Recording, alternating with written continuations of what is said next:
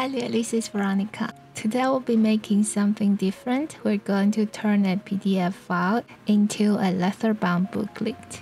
Here we have our PDF file open in Adobe Acrobat. And the first thing we need to do is to print them out into a booklet format. So here we hit the print button. And for this building part, we're just going to set it to actual size and print it on both sides with the flip on short edge.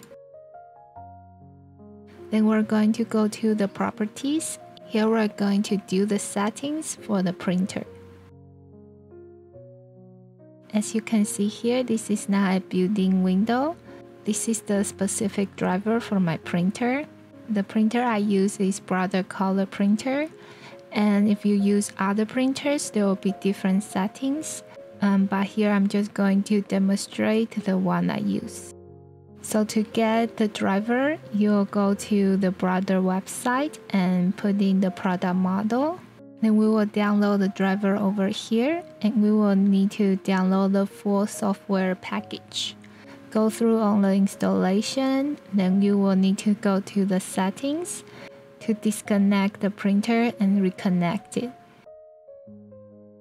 And once you've done all that, you come back to the printing window, then the properties will be open with the driver. Here we're going to set the booklet models here.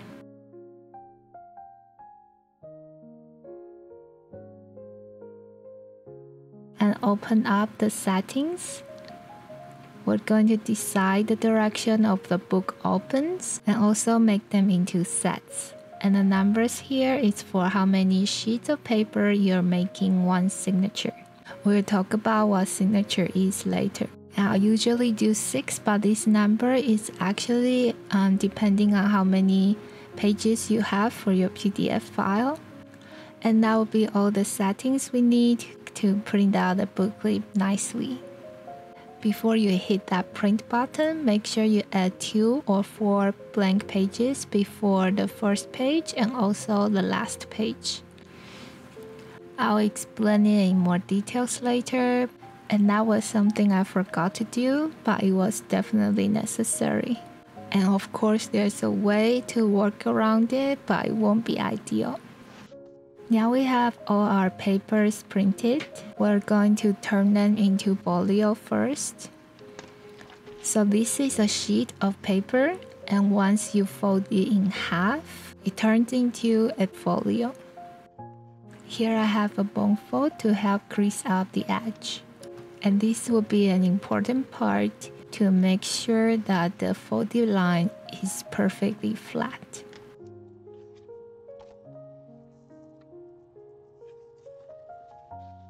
And for every 6 sheets of paper that we turn into folio, we're going to stack them on top of each other.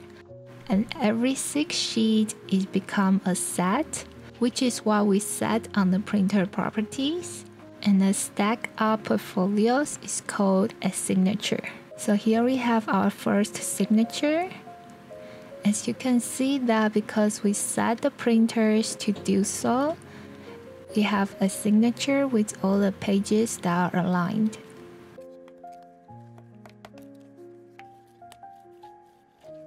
Then we're going to do the same thing for the rest of the papers. On top of the first page, I fold a blank sheet of paper in half and put it on top of the first page. Now we have all the signatures ready. We're going to clamp them into 2 boards. Here I'm just using IKEA bookshelf. Clamp them in between 2 boards and make sure that the spine of the signatures are aligned.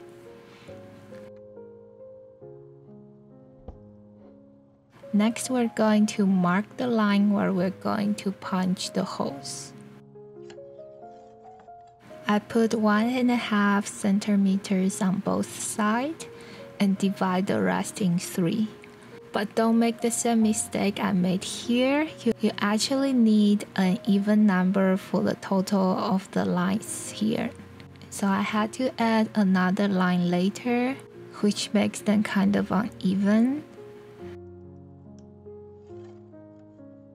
Make sure that you draw across the spine and hit every signature.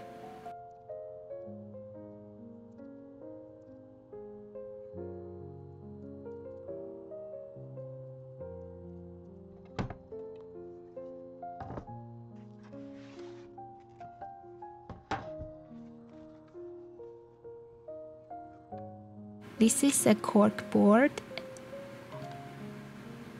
Now I'm going to punch the holes with an awl on top of the mark that we made earlier.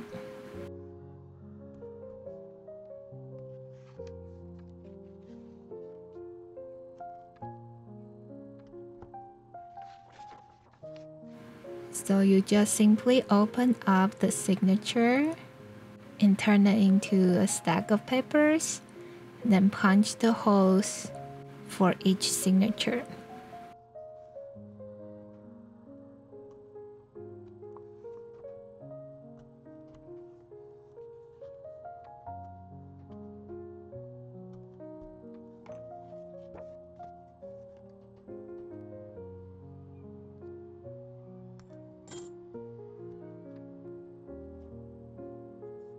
Then we'll be going into the sewing part.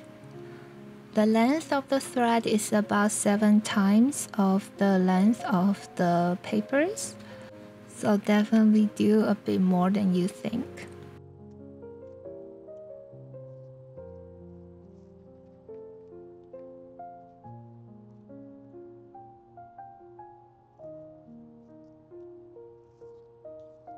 We'll start it with our first signature. As I mentioned earlier, I use a blank piece of paper to make up for the mistake I made when I printed out the papers. So this piece of paper is actually my first signature, which is not ideal, but well, it will work. On one end of the thread, I run it through the needle and have the needle run from the inside of the signature to the outside. Then remove the needle and leave a thread outside the signature. And the other end of the thread is tied to the needle. Then we'll run the needle back and forth through the holes we punched earlier.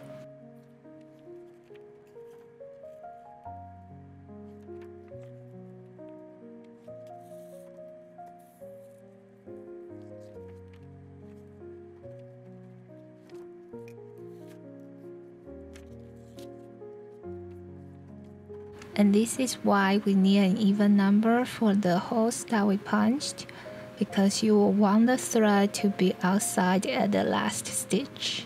Tied up the thread and flip it onto the left side. And then we're going to run the needle from the outside in the next signature.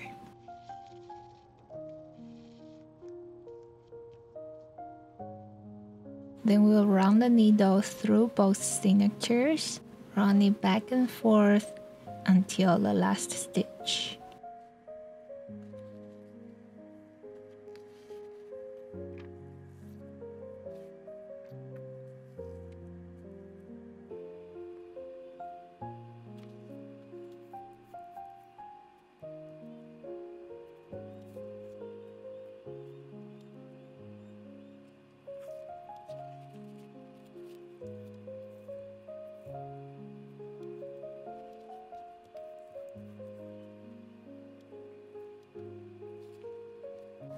The last stitch will be going on the outside. It will not be going through the previous signature.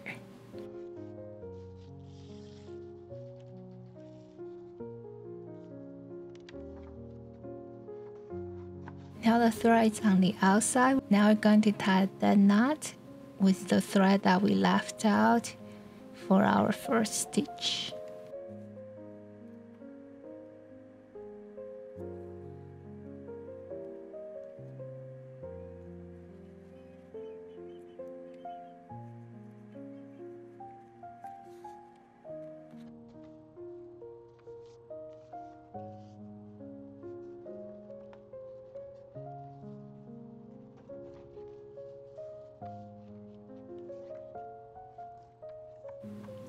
Flip the whole book to the left. Then we're going to continue the sewing process to the next signature.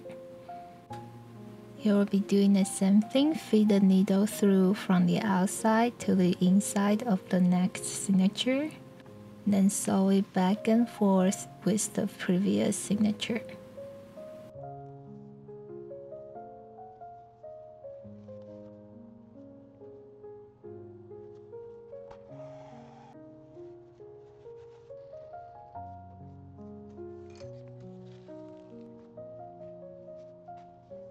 And for the last hole, it will be going outside of the signature. And here we're going to tie a knot with the previous connection between the previous two signatures. We're going to run the needle right under the connecting part, and you will form a loop that we will run the needle through.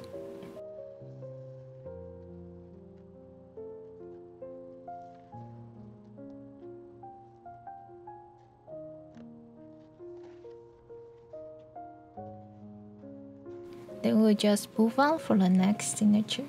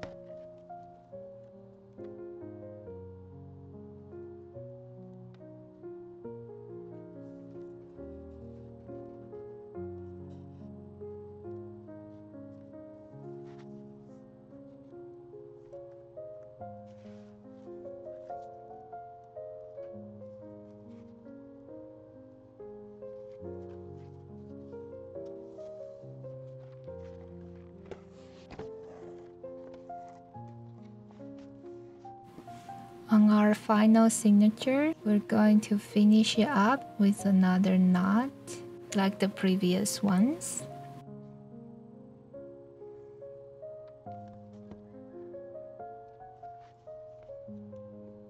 Then we'll run the needles back and forth of the last signature to finish the sewing.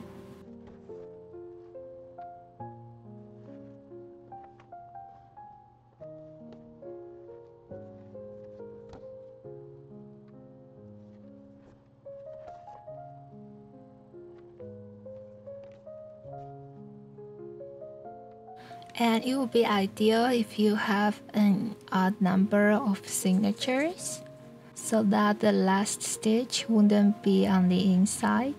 But we'll do with what we can do.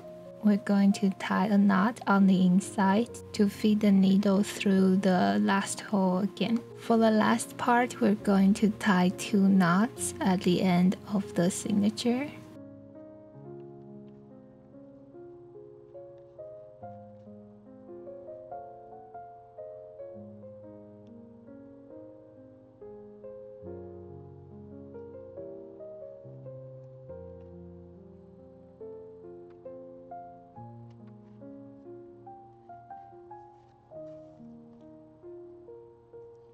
Remove the needle, and we will leave the threads on both ends like that.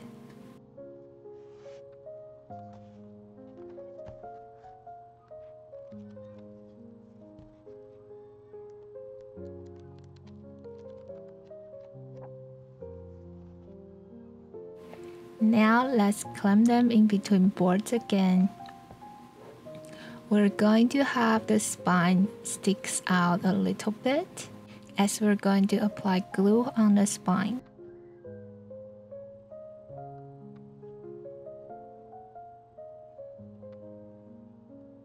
The glue I use is a very thick white glue, so comparing to the normal white glue, this is very thick and it's not liquid at all.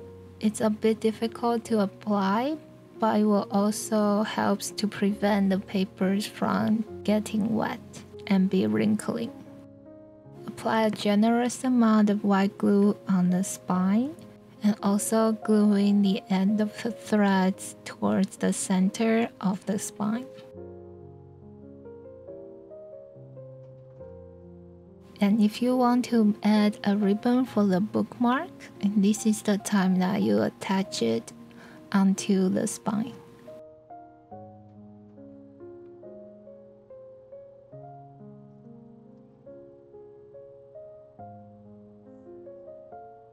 On top of the spine, I'm going to attach a piece of cheesecloth. Glue your bookmark before adding the cheesecloth, and one end of the ribbon should be underneath the cheesecloth. On top of the cheesecloth, I add another layer of white glue.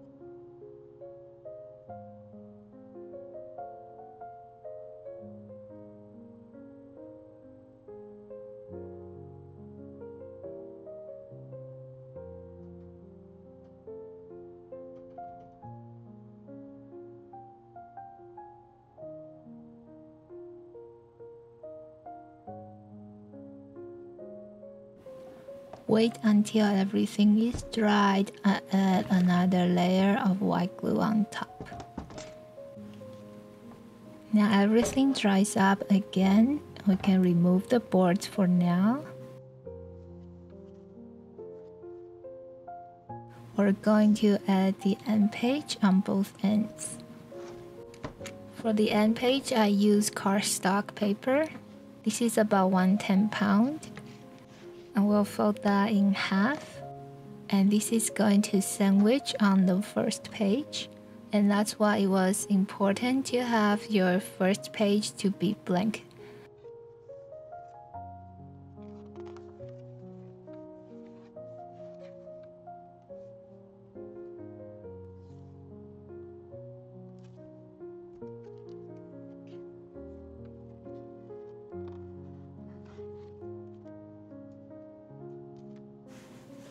I use double-sided tape right along the edge and white glue at the middle part.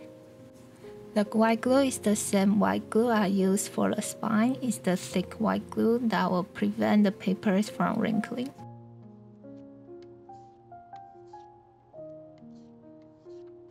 Glue down half of the end paper and make sure that they are perfectly aligned.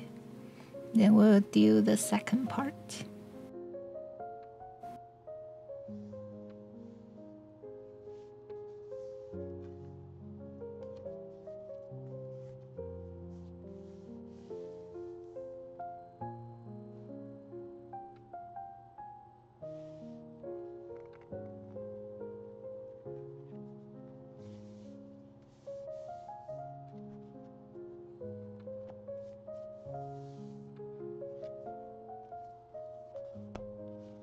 Finish the other side in the same way. Then we'll clamp that in between the boards while they dry. Moving on, we're going to make the leather bound. Here I use a scrap piece of leather. And on the back of the leather, I'm going to draw the guideline of the book.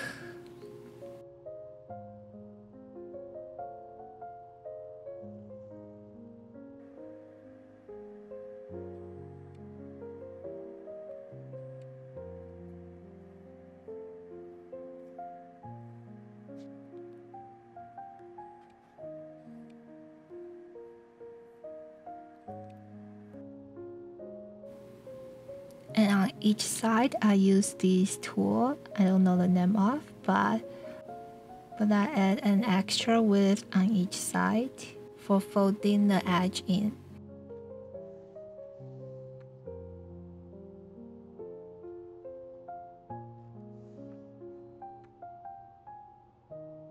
Then we will cut along those lines.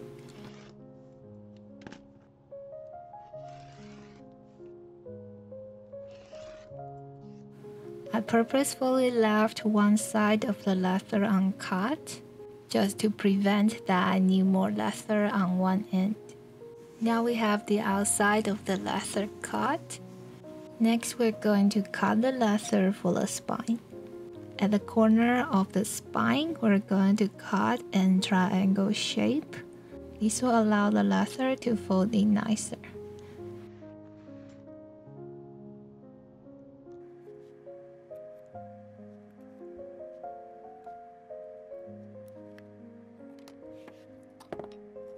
Then we're going to glue the edge for the spine in first. I use leather contact glue and use a hammer to shape the leather.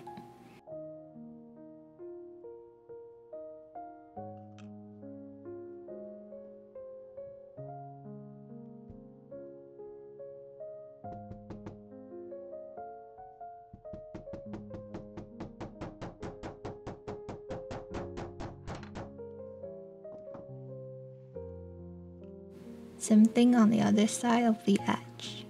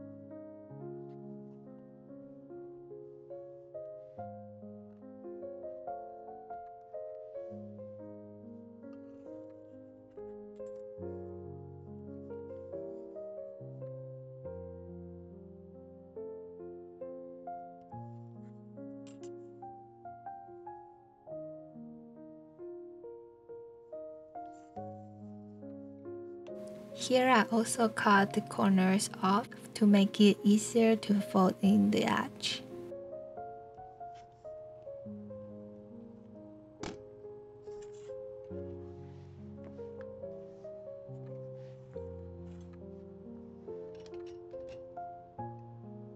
Then we'll be gluing the end paper to the leather.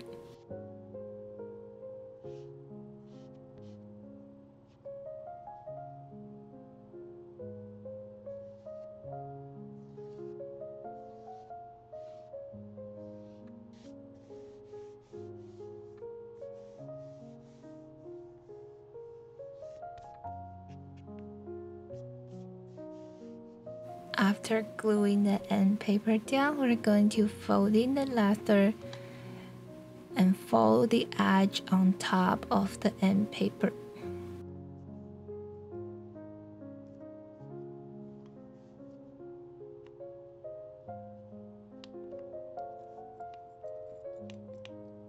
Here I use a hammer to help shaping the leather.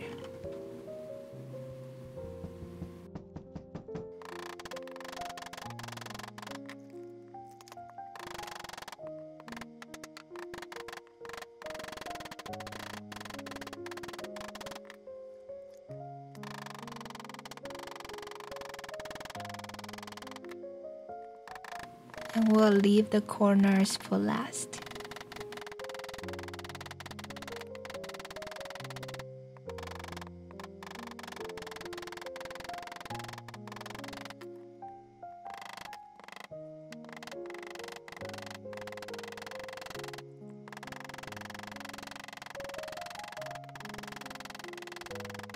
To shape the corner, I use an awl to fold in the center line of the edge and slowly fold in the other parts.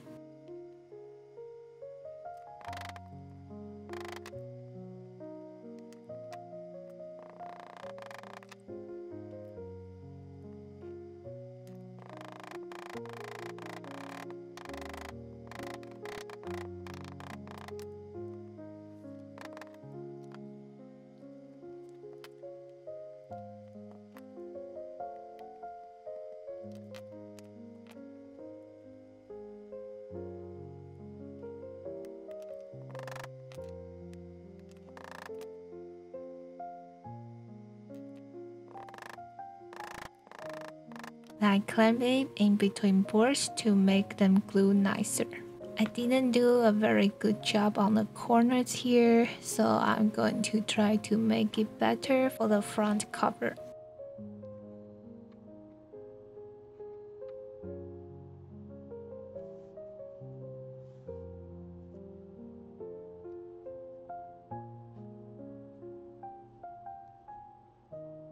Same thing for the other cover. We're going to glue the end paper onto the leather.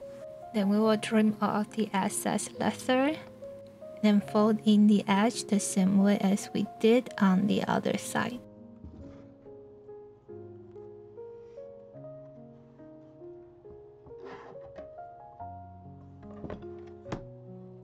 And also clamp them in between boards to make them glue down nicely.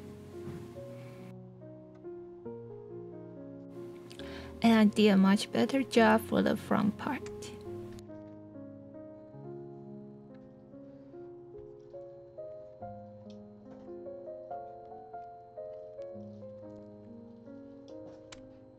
Moving on, I'm going to trim the book block.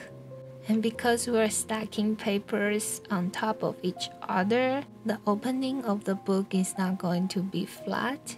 So here I clamp the book block in between two metal rulers and use a razor blade to try to smooth down and make the opening of the book to be smooth and flat.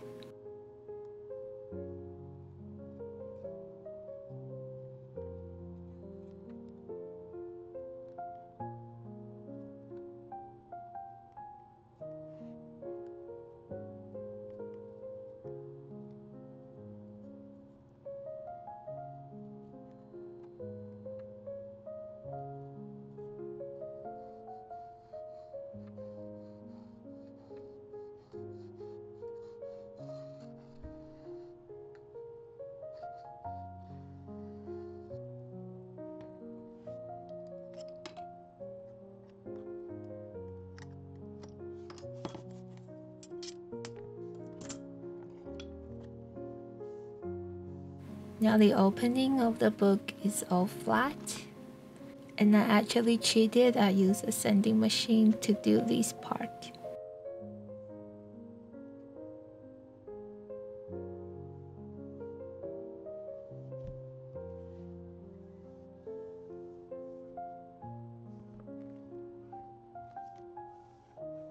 And I still don't really like the look of the inside of the cover, so I'm going to use a piece of fabric to cover it up. And I use the Japanese style fabric for the liner of the cover.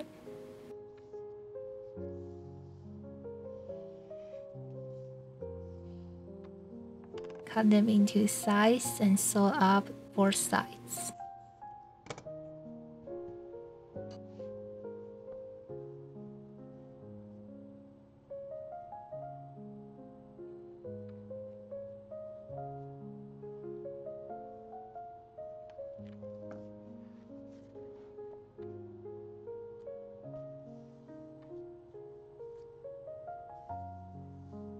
Then we'll just simply attach the liner to the inside of the cover.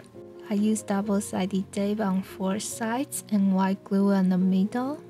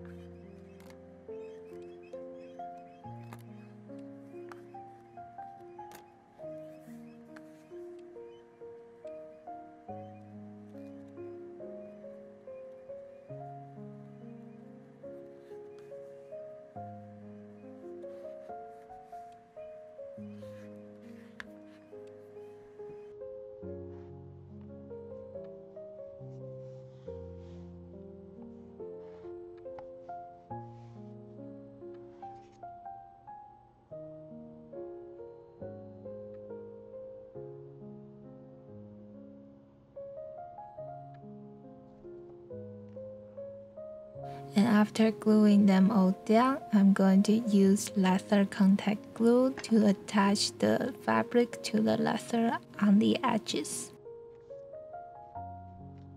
And finally, I'm going to add this foil for the cover. Something like this is very important for a book because it shows the front and also the orientation of the book. I also drew this paper crane to face the direction where the book opens. And the leather on this front cover has a curved line, which is just a natural character for this type of leather. And I'm just going to embrace that and put my crane on top of that line to make it look like the flying route of the paper crane.